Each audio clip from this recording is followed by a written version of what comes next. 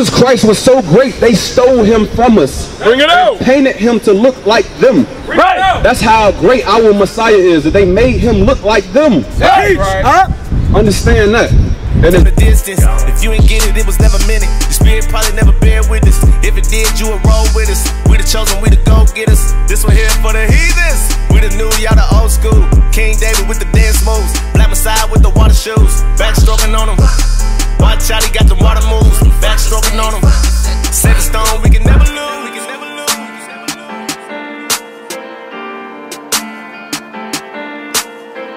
Huh? Why they gotta go there with me? Why you gotta go there with me? I do not like when you guys, I do not like when you guys sit up to nothing but lies. You know them regular guys. I do not like when you guys, I do not like when you guys. Where y'all come up with these lies? You don't do nothing but lie.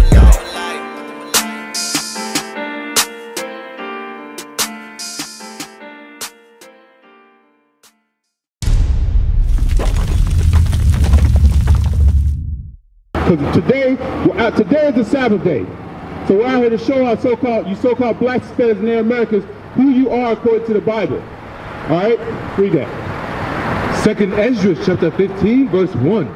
Behold, speak thou in the ears of my people the words of prophecy. So understand, we're out here today to speak the words of God's words to our people. Read on. Which I will put in thy mouth, saith the Lord.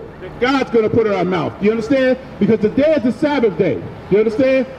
Today is a Sabbath day. There's no buying, selling, cooking, or working. It's a day of rest. Give me that Exodus 20. It's a day of rest. So understand, we have to come back and repent and come back and come out of the ways of America. Come out of the ways of this world. You understand? And part of that is starting to apply God's laws to our life. You understand? Read. Exodus chapter 20 verse 8. Remember the Sabbath day to keep it holy. So understand, we're supposed to remember the Sabbath day to keep it holy. All right, holy. It's separate from all of these other days of the world. You understand? Halloween had just passed. Thanksgiving is coming up. All right, the Lord's day, the Sabbath day. Read. 6 days shalt thou labor and do all thy work, but the 7th day is the Sabbath of the Lord thy God. So understand, you got 6 days to do whatever work you need to do, but the 7th day is the Sabbath of the Lord, which is today. You understand? So guess what? You should not be going and buying and selling anything today.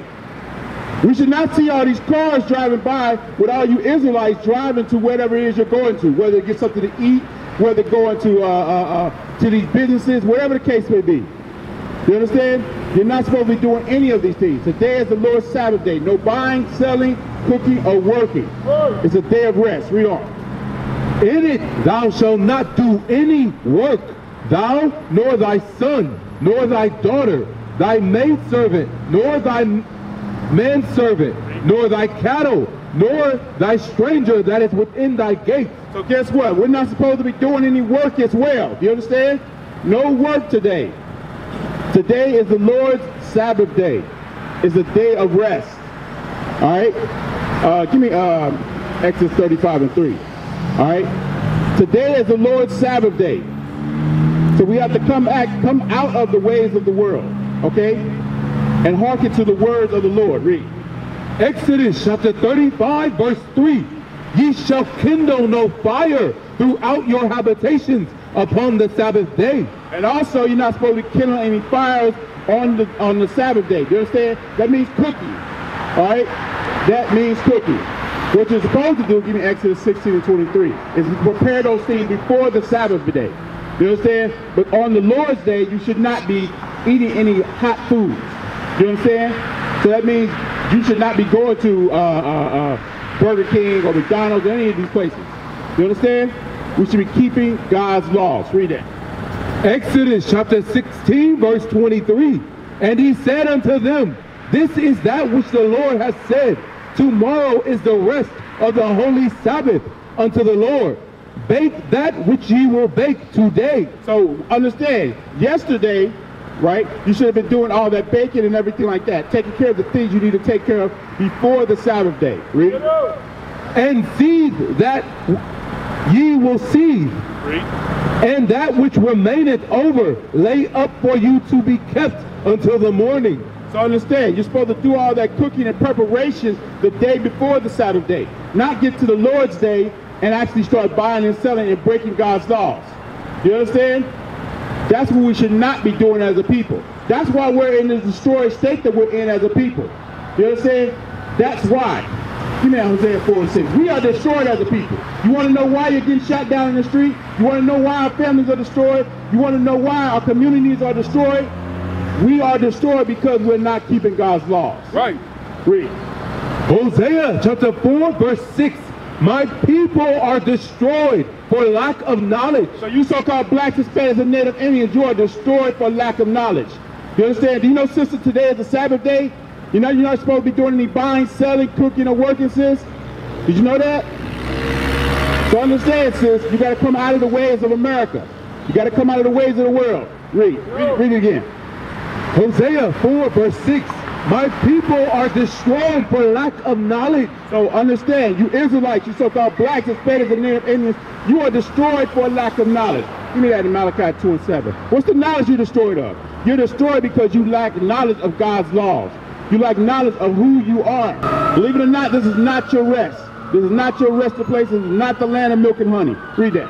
Malachi chapter 2 verse 7. For the priest's lips should keep knowledge, and they should seek the law at his mouth. Read it again.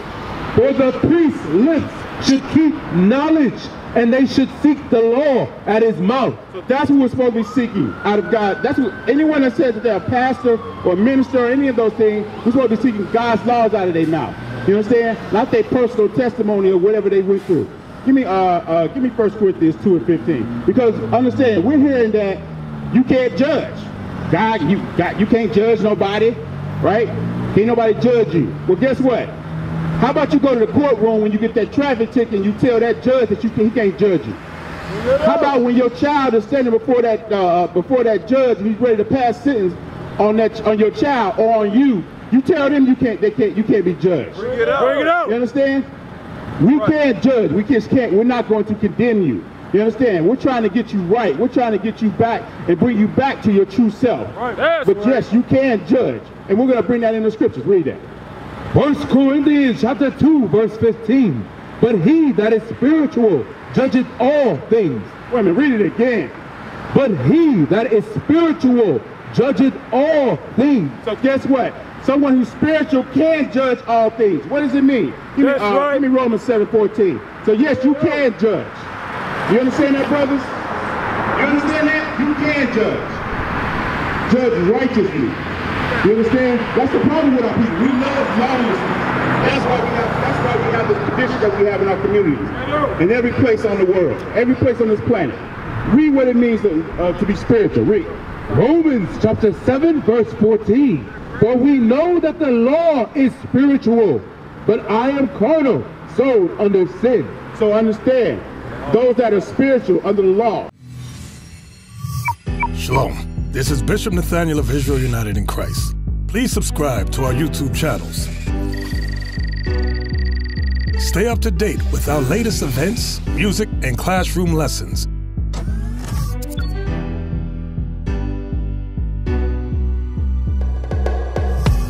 IUIC plans to continue visiting different countries where this gospel has not been preached before.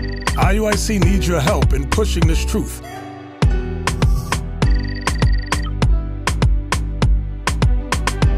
So join us, subscribe to our Instagram, Facebook, Twitter, and podcasts, and stay up to date with us.